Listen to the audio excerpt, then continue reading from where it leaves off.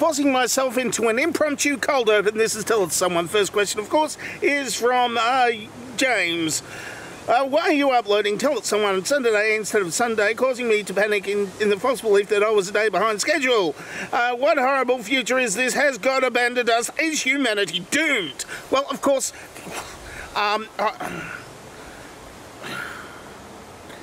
no reason. No reason at all. Yeah. You'll never know when I'm uploading. When I'm not on schedule.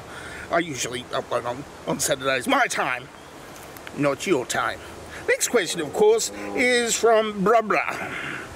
The question is, what will happen if someone covered them with themselves with beans? Don't tempt me. Don't tempt me. The days when I tipped cans of peas on my head is well over, and the laundry at home is not functioning right now, so I'm not going to tip beans on me right now.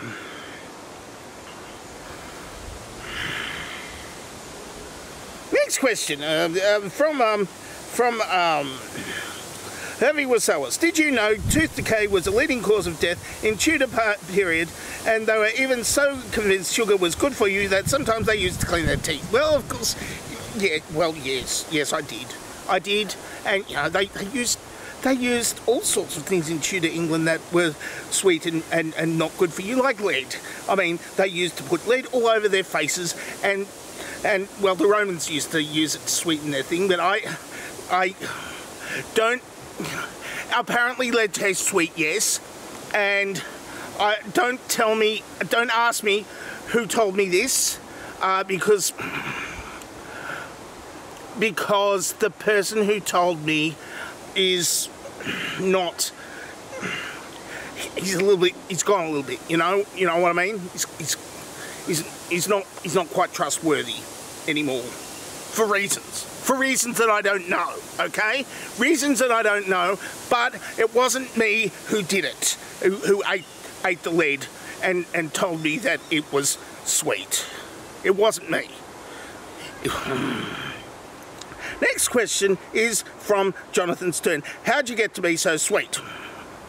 It wasn't lead. It wasn't the lead at all. If you eat lead, you're not... You become a bit, a bit weird, if you know what I mean. So it wasn't that, and like plutonium apparently tastes, like it sort of tastes sour, like sour candy and stuff. And I don't know how, and apparently it also burns for some reason. But don't ask me why I know that. Next question, of course, is from the Emperor Fabulous. Why have you inserted a "wha" into Quebec? There is no "wha" in Quebec. I'm not in Quebec. Look, does this look like Quebec? No. I'll put my "wha" where I want. Next question from the Heavy Wasawas. When ghosts see us, do they think we are the ghosts? No. They know what we are. Well, we are ghosts before we become ghosts. Well, so technically they know we're ghosts, but they know that us ghosts are like piloting some sort of meat golem or something. Meat golem. So yes. So yeah, they do know. They do know the secret is not safe with us. Because they already know. I'm sorry. I'm sorry for reasons.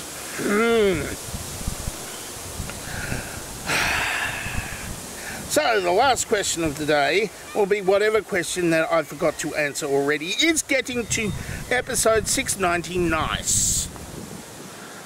It's not nice. It's nice to have lasted this long without eating too much lead or plutonium or whatever.